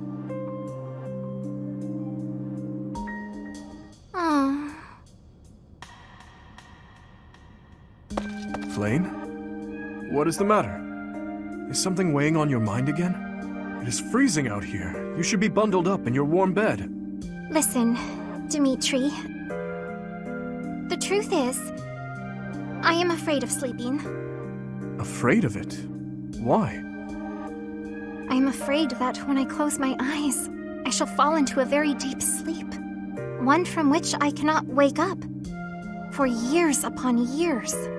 Then, when I finally awaken, everyone I know and love will be long gone, vanished with the sands of time.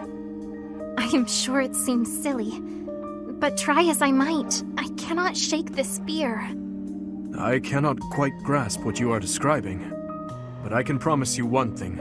No matter how many years go by, I will always remember you. I appreciate the sentiment. Even so, one day... Listen carefully, Flame. There is something I have been wanting to tell you. Oh? What is that? You know that dish you made the other day? It was so sweet, it made my tongue go numb. I am not so sure that is a good thing. Well, I could only really taste the first bite, so I may have been imagining it. But still, I was so happy. That moment will always put a smile on my face whenever I remember it. I could never forget you, Flame. I promise. Besides, we have fought side by side. We are friends. I am sure all of the others would say the same. Is something the matter? You really do not pick up on subtle cues, do you? Cues? Well, it is all a part of your charm, I suppose. With you here, I finally feel I can sleep without having to worry at all.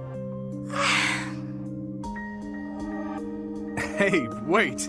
I did not mean for you to fall asleep right here. Someday you appreciate food. Flame... she is hopeless. Here you are, Gilbert.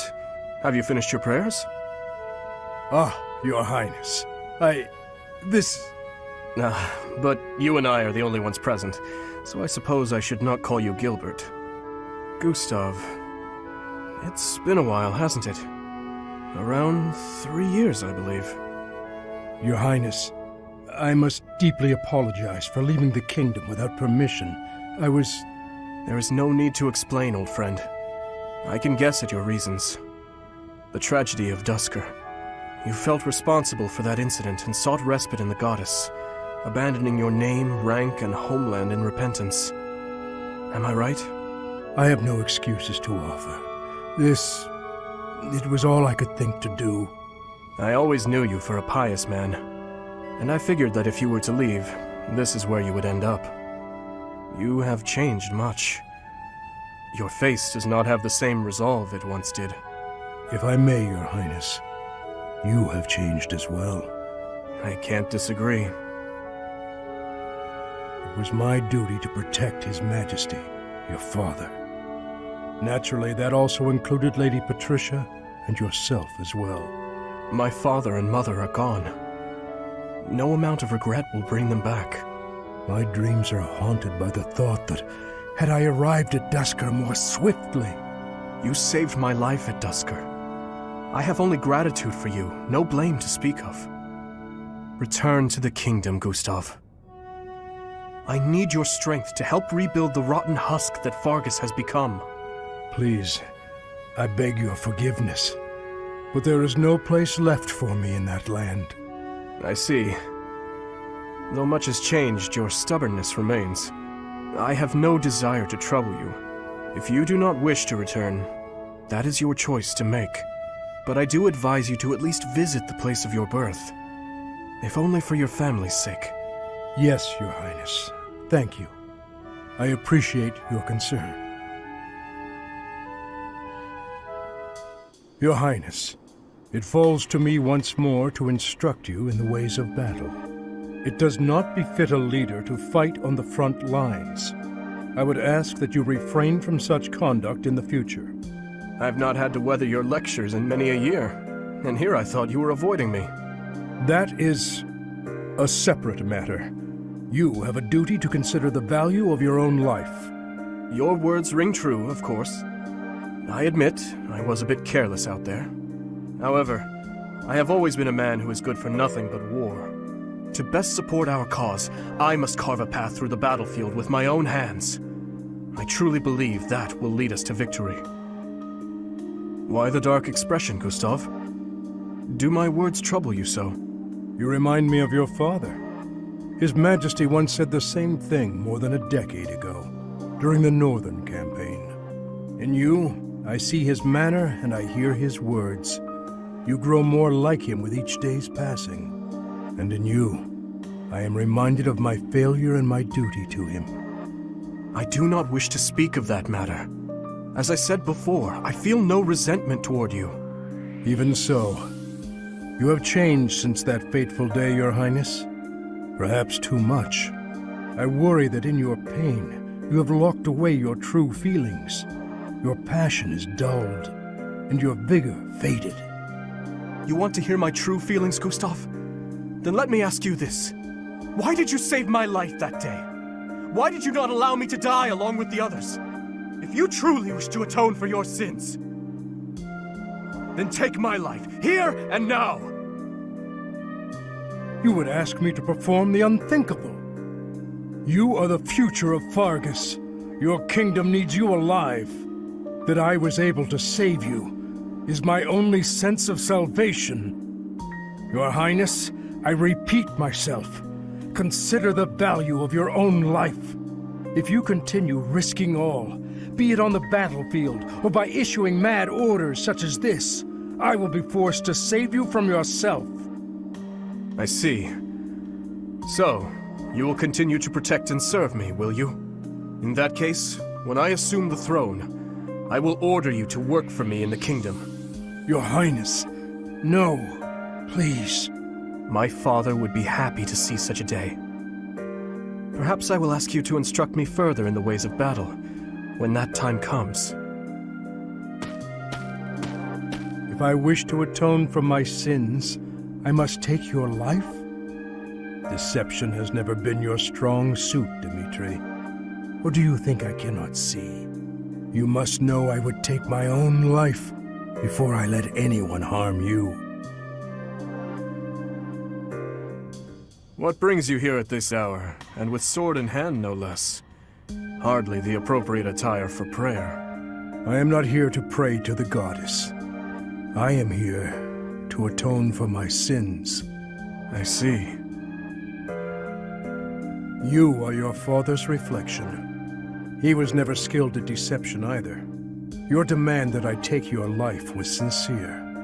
no matter how you might pretend otherwise. How astute of you. So, you think you can see right through me, do you? I watched over you from the day you were born. And that is why it pains me so to do this. It is like taking the life of my own son. I am sorry to burden you with this, but you have my gratitude. Now, make it quick. Yes.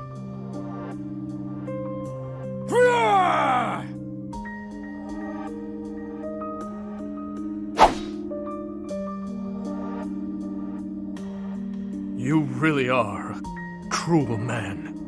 You believe death will bring an end to your torment? That is nothing but an act of cowardice. No matter how difficult, no matter how painful, your duty to your people is to continue fighting. Even if those who have died, the many whose lives I have taken, would rather see me dead? Many pray for your death. However, there are far more who need you here, alive. In Faerghus, in the monastery, in this army, and here, standing before you, to serve you, to bear your torment alongside you. That, Your Highness, is my atonement. Look at my hands. They are shaking. When I saw your sword swing before my eyes, for the first time, I did not wish to die. Many times I have felt that I cannot afford to die. But this was the first time I truly feared the prospect. Tell me, Gustav, is it really right for me to live? It is, Your Highness. It truly is. Thank you. Your Highness, missing the day's training? How unlike you. I had intended to train, but this rain is unrelenting. Yes, it's really coming down out there. Makes it hard to go outside, I suppose. It's pouring so hard, I can't help but feel poorly.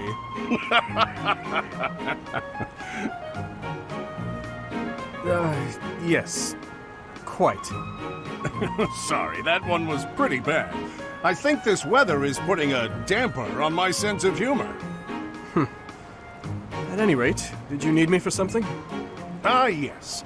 You seem to have the time to spare, so would you help me organize our stock of weapons? You must know a thing or two about weapons, and I bet you're no slouch at physical labor. Of course, I'd be happy to help. I was just hoping for a useful way to pass the time until the rain lets up. I appreciate it. I don't know how I do it all on my own. You know, it's great that you're willing to help with this kind of thing. Some nobles are so self-important. You're a real go-getter, Your Highness. Or should I say, your spryness?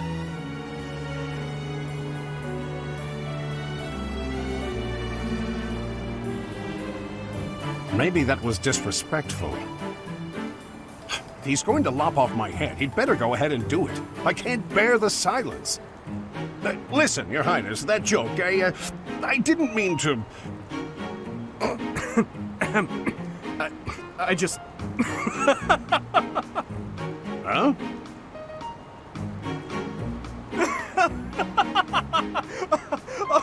oh my... I'm sorry, Eloise. Wait, you mean you actually found it funny? Oh goodness, not at all. I see. But when a joke is unfunny to a certain degree, it somehow comes full circle into hilarity. That's not exactly what I was going for.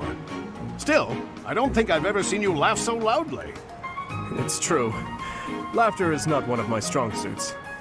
I actually can't recall the last time I laughed like that. Eloise, perhaps you should focus your efforts on honing this comedic talent of yours. This talent? Is that your way of saying I'm no good at telling jokes? My apologies. I should refrain from commenting on the quality of your jokes. What's important is that they bring joy, right? That does it. Next time I make you laugh, I'm gonna make you admit it was a good quality joke. Now, if you'll excuse me, I'm going to cook up some top-notch rib ticklers. Alois, what about organizing the weapons? Oh, he's gone, isn't he?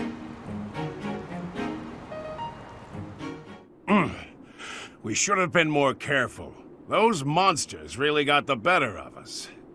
I must apologize, Alois. If only I had paid closer attention. No, it's all right. We've got more important things to do than dwell on our mistakes. It hurts. I don't want to die yet. Ugh. How did it come to this? Indeed. With morale this low, we may yet have trouble making it back to the monastery. We weren't expecting that attack, after all. It gave us a nasty shock. So we can't just leave. The Knights could use some inspiration. Listen up, everyone. We're going to carve ourselves a safe path back home to Garrigmach Monastery. But first, I want you all to hear me out. Alois, what exactly are you... A long time ago, Captain Geralt and I defended a small village from a band of thieves. After we defeated those hoodlums, the captain observed how ugly they were. Such hideousness ought to be illegal, he said. If it were up to me, I would have banned it.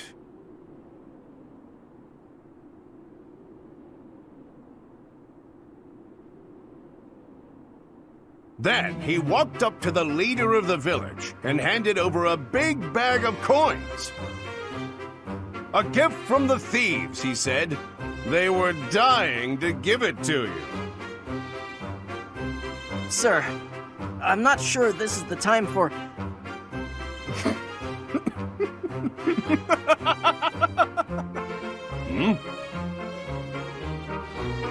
Oh, Alois, how do you come up with those jokes? That last one was positively hilarious. Oh, I don't know. I'm just a natural. This is... I don't even know what to think right now. I guess we should just join in. Dimitri, just the man I was looking for. I wanted to thank you for your help. My help? I'm not sure what you mean. Don't tell me you've forgotten your help when the monsters attacked. Ah, you mean the day you came up with those terribly hilarious jokes? When you put it like that, I feel like you're the one who's kidding. Even I knew those jokes were awful. I was trying to think on my feet to raise the soldiers' spirits. Well, you certainly succeeded. Our journey home was much easier as a result. As for myself, I am not much of an orator. I could never have done the same in that situation. You're the only reason the gags didn't fall flat. If you hadn't started laughing when you did. Well, I admit the jokes themselves were perhaps not your best work. But there is no harm in that. Even when you stumble, your good humor brightens everyone's mood and wins their trust. Yeah? You think? I never thought about it like that. But if you say so, maybe I do have a knack for this. As one who is bound to lead, I could stand to learn a lot from you. I am often told by both friends and subordinates that I am... without humor. Alois, if you would be so kind, could you teach me to tell jokes? Sure, I'm happy to help. If you want to be as lousy a joker as I am, you could surely find a better teacher somewhere else. In the stables, for example. No. I would like to learn from you, Alois. I see. Well, I guess I can't say no. I hope you're ready to become a wizard of wit. I will endeavor to be a good student. Very good. That's what I like to hear. Soon you'll be cracking wise like there's no tomorrow. Everyone will think you're a pun in the neck. Hey there. At it again, are we? It feels like I see you training here every day. It's my daily routine. I'm ill at ease until I've held a weapon in my grasp. You said the same thing when you were little. Right you are. I've been meaning to come and talk to you properly for a while now. I was about to say the same thing. How long has it been? A decade? More? That was in Ferdiad, as I recall. You were just a little pipsqueak. You really have grown up, haven't you? I'm not sure it was quite that long ago, not really. But it matters not. I remember those times well. Particularly your first words to me. Look at that young maiden wielding a giant lance. How adorable. Oh, don't look at me like that. I was thrown off by your haircut, that's all. It's all water under the bridge. Now, back then I was quite furious about it. My father did give me a stern reprimand for speaking so rudely to a prince. But then, I never had a chance to apologize. I was always getting into trouble back then, just like the incident in Duscur. Speaking of, do you ever think about going back to House Karen? Do you, Cassandra? No, I'm happy with the life I have. No offense, Your Highness, but I don't fight for king and country anymore. I fight for Lady Rhea. It doesn't bother you? Being labeled a criminal? You're worried about my life as a fugitive from the Holy Kingdom of Fargus. Don't worry about me. I'm here because I want to be. It suits me far better than the life I'd otherwise lead, as a noble lady of the kingdom. Is that so? How about you? You've never wanted to roam free?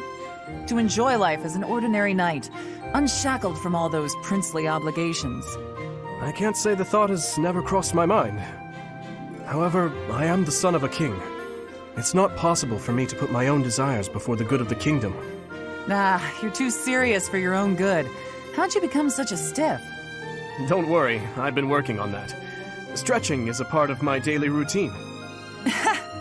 If you can joke about it, there's hope for you yet. Another day, another training session, I see. You're quite dedicated. And practicing with the sword today. You weren't any good with it when you were little, as I recall. And who told you that? Lord Rodrigue mentioned it to me. He said you used to swing your sword so hard that you'd break it. I've had plenty of time to improve since then. Now I count swordplay as one of my specialties. Care to see for yourself? Well, I can't just take your word for it, can I? Let's see what you've got. Well, I'm impressed. You're better than I expected. I could say the same of you. I suppose we students still have much to learn. No need for false modesty. We fought as equals just now. You're strong, and your form is excellent. You're clearly an experienced fighter. But you're greedy. You can't be so impatient to win. It'll come at a grave cost. Greedy? I see. I'll take that note to heart. You have my thanks for the instruction. Ah, it returns. The formality, the stiffness. Anyway, after we're through here, I might head into town for some food. Care to join me? I appreciate the invitation, but I have certain duties I must attend to this evening. Of course you do. Never mind about my plans, then. I thought you'd say that. You have the same sense of responsibility as I do. You think so? I didn't want to push you to join me. We can just do it another day. I'll confess, I'm taking a shine to you. I'd like to talk to you more. I would like that as well.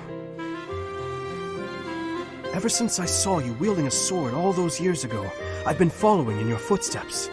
To be able to stand with you and cross swords is quite a... Hey, slow down. Where did all this come from? You're embarrassing me. That's enough chatter for now anyway. Let's get back to sparring, this time with lances. I won't hold back. Show me what you can do. Right. Prepare yourself.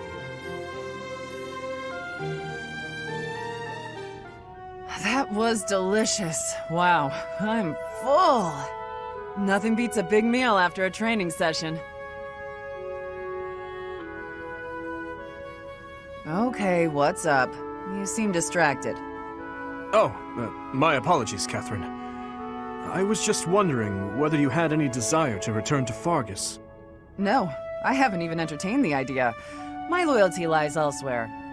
May I ask why you have devoted yourself to Lady Rhea? It's simple. I adore her. Lady Rhea isn't just kind, but strong and courageous. I think she's a wonderful, beautiful person. More so than anyone else in the world. Wow. I'm not sure I can compete with that.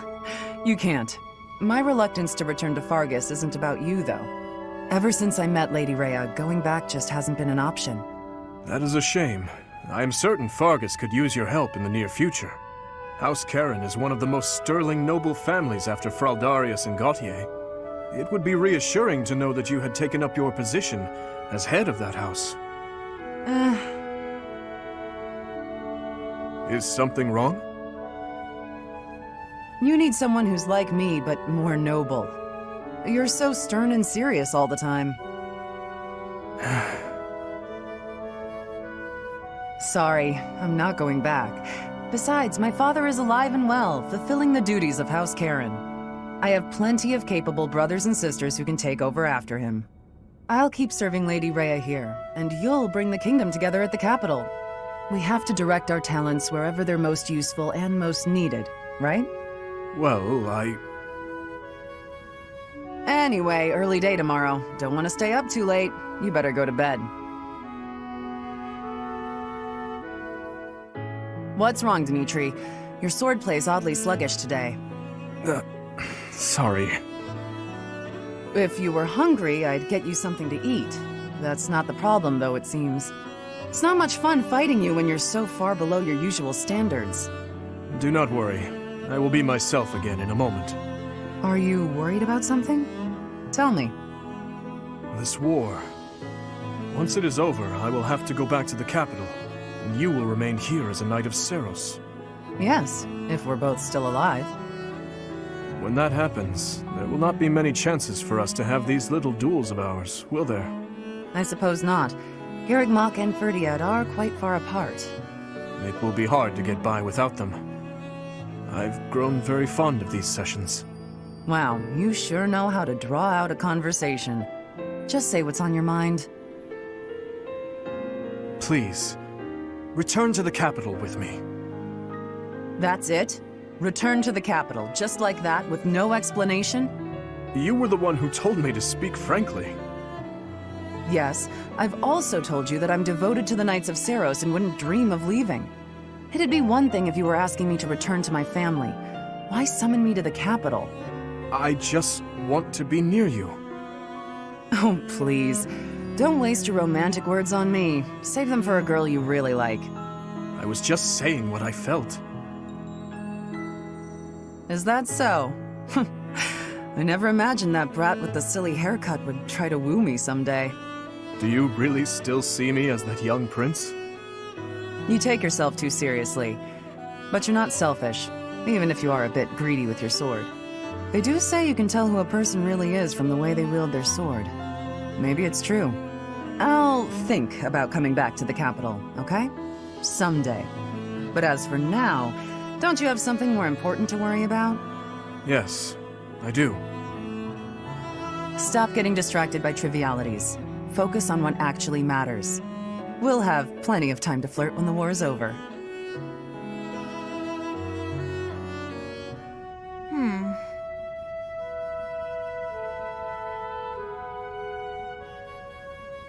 Happy, you must know that it's rather uncomfortable to be the subject of such an unflinching gaze. You'll have to put up with it for a little while longer. I feel like I can almost remember. Apologies, but I'm not sure what you're referring to.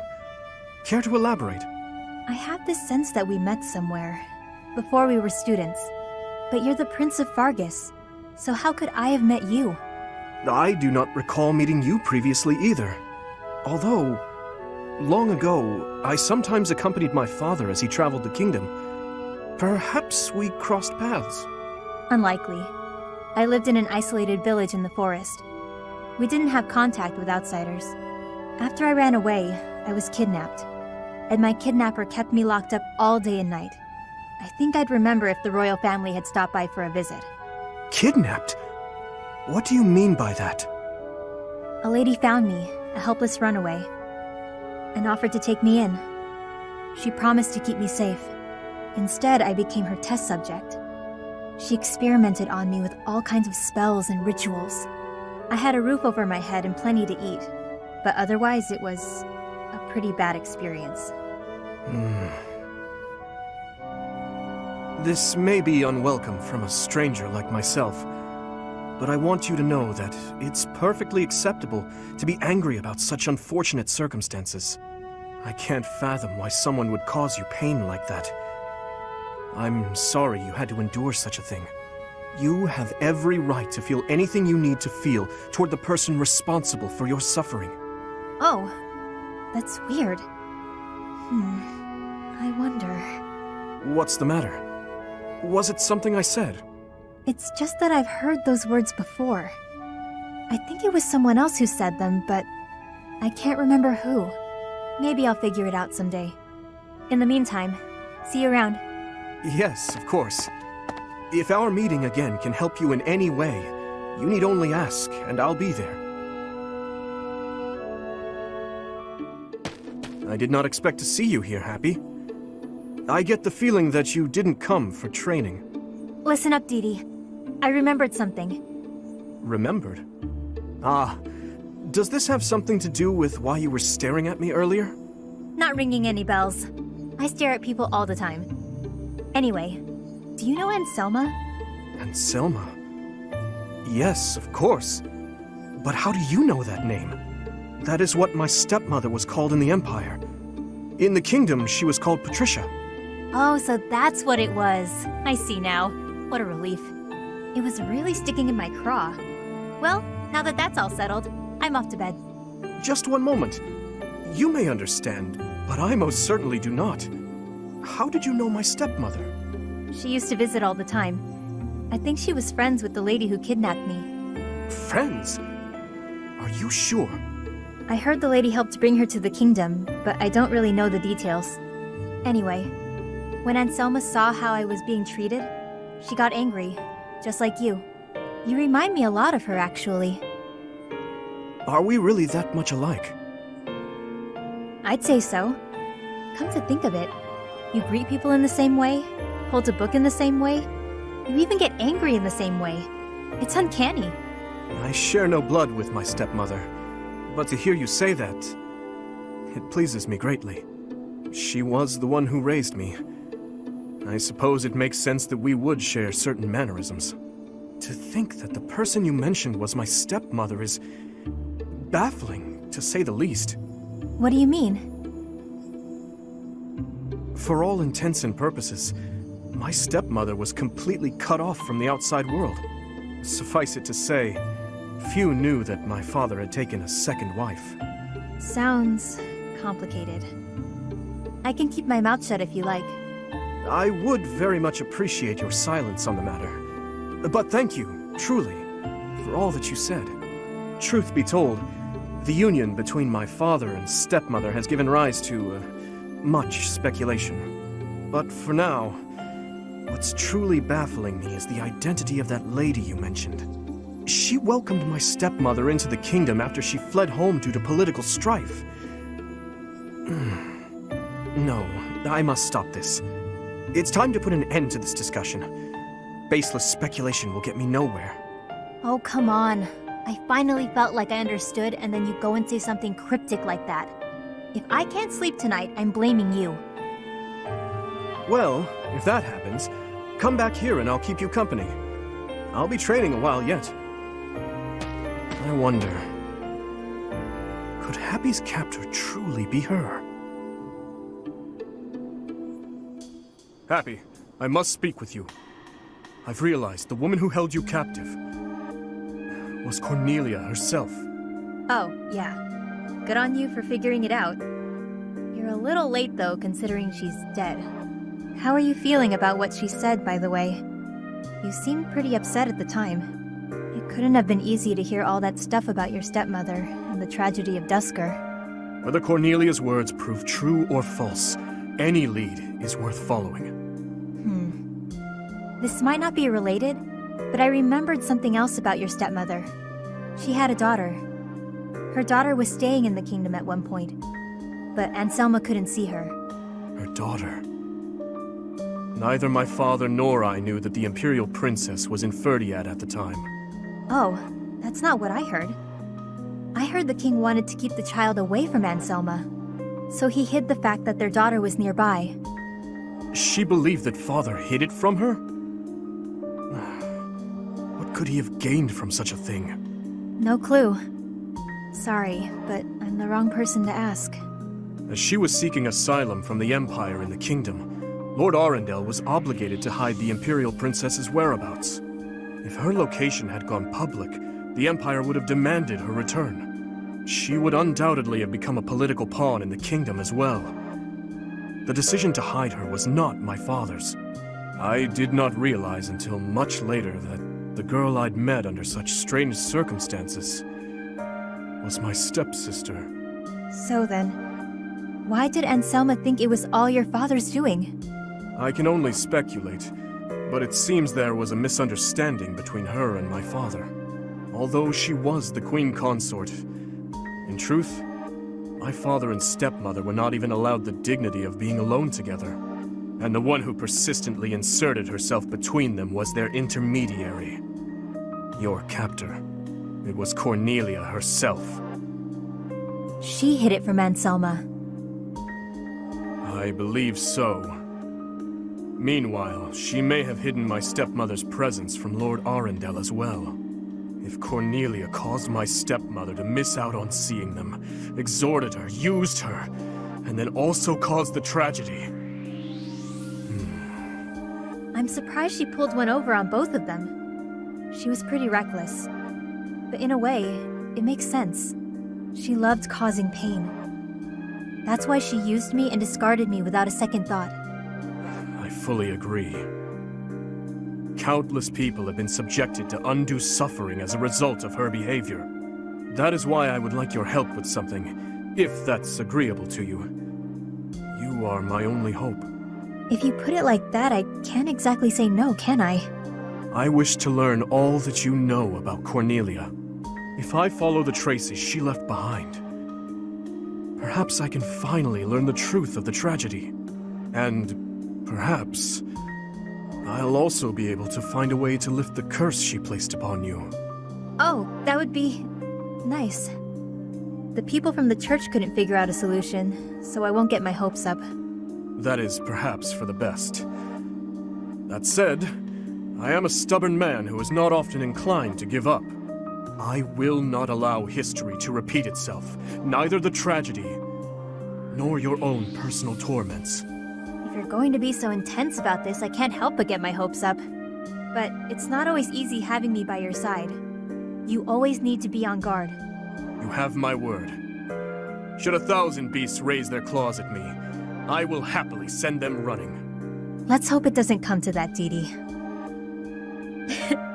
Though it might be kind of fun watching you tear those monsters to shreds.